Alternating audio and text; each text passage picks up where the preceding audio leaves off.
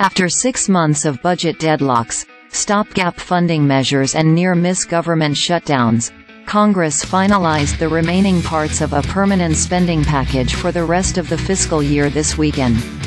Before House Speaker Mike Johnson, RLE, can exhale, he will have to face the House Republican hardliners of the Freedom Caucus.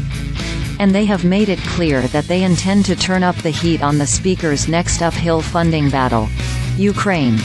I can promise you, if you put a Ukraine bill on the floor and you haven't secured the border, there's going to be a problem within the ranks and on Capitol Hill, said Freedom Caucus member Representative Chip Roy, RTX, on CNN's State of the Union on Sunday.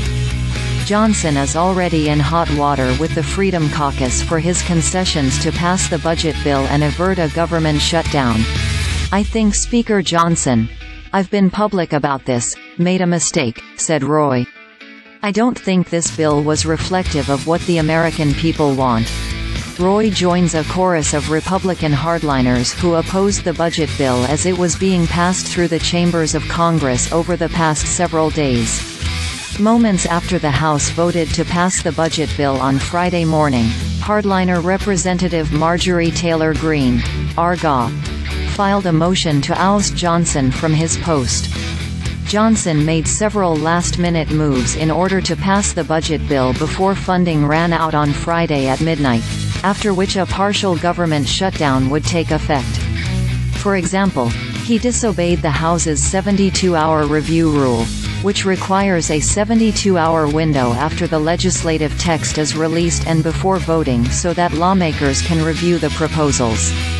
He also used an expedited voting procedure that requires 2/3 of votes in favor rather than a simple majority, which meant he would have to seek Democratic support to pass the legislation. We have famously the smallest majority in U.S. history, Johnson said Thursday on CNBC's Squawk Box. So yeah, by necessity, you have to get both parties to agree to a lot of this. Compromising with Democrats was one of the central grievances that led to former House Speaker Kevin McCarthy's ouster from his post. He became the first speaker to be forcibly removed. McCarthy's fate has been a specter looming over Johnson's speakership as he tries to balance the interests of the hardline conservatives who elected him while compromising enough to keep the government running. With the budget finally agreed upon, the Ukraine funding decision will be more challenging for Johnson to dodge. Congress has continued to punt Ukraine funding, which has been depleted for months. The House is currently sitting on a $95 billion spending proposal to provide aid to Ukraine and Israel, along with other war-torn regions, which the Senate passed in February.